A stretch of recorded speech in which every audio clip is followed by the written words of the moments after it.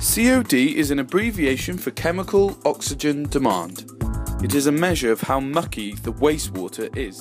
In the lid of each pack there is a pictogram which shows how to run the test. Add the sample, mix the tube contents, into the heating block for 2 hours, out of the heating block to cool, then measure.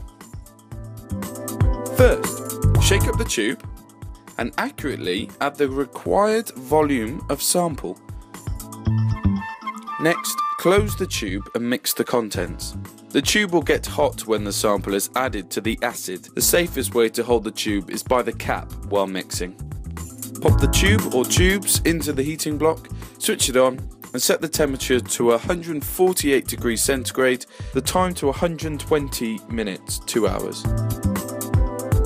When you get back to the heating block, you can take the tubes out, give them another mix and put them in the rack to let them cool down.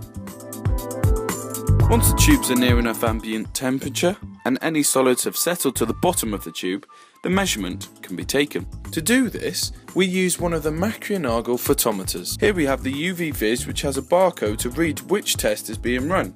That means all you have to do is put the tubes into the photometer and it does the rest. In this case, 567 milligrams per litre. And there we have it. Simple, quick and easy way to get reliable, accurate c.o.d measurements which can be used to monitor what is going on in wastewater.